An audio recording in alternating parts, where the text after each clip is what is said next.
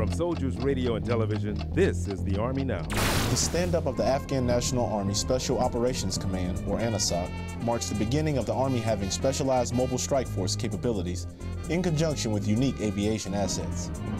To me, it means a lot. I've been fighting this war for 10 years almost.